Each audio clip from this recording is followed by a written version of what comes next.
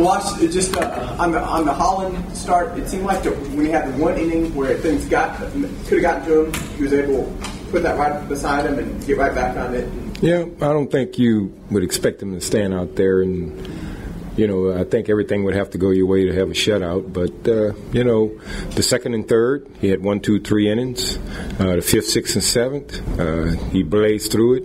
And, he did a good job. He maintained his composure and didn't get out of control. Missed the spot a couple times, but, when you throw 114 pitches or whatever he threw, you will miss some.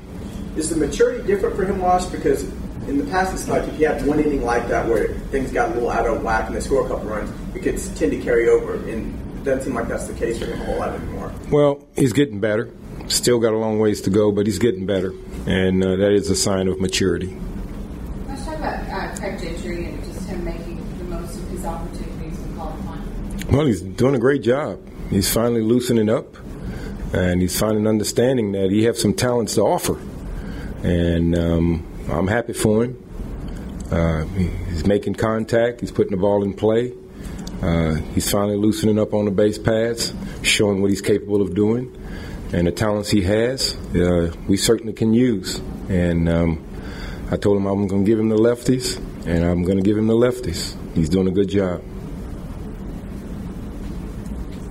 And Marsh, just, I guess, how important after a rough road trip to come home and then after 3 innings you're up 7-0, that kind of can loosen things up and put guys back to ease a little bit, I guess. Well, Michael got us to double to put us some runs on the board, and then Beltre came up and drove in a run. Next thing you know, he was up 3-0. Was able to relax a little bit, and we did a good job against Hap, not chasing too many of his off-speed pitches.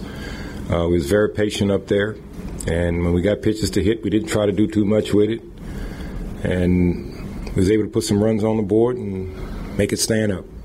Other than the one, you didn't have the big knocks like you'll usually have on offense. What does it show when top to bottom your lineup is the way it is and nickel and dime runs out?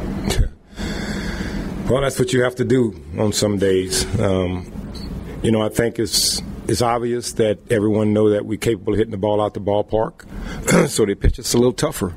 And when we can string hits together like that, I think we're a better ball club. And tonight, we certainly did that. Wash, you had a little smile on your face when you saw the Moreland home run. Fourth way. That's the next step coach. Yeah, Moreland take things hard. And the last 4 games, he's been struggling. So it was nice for him to finally get through one and hope that relax him and he can get back to swinging the bat. When you see stuff like that, is it tougher to keep him on the bench? No. When it's time for me to put him on the bench, I'll put him on the bench. No. He's going to be here for a while. It's a long season. And, he's getting his at-bats. And it's just periods when I feel like I need to give him a break.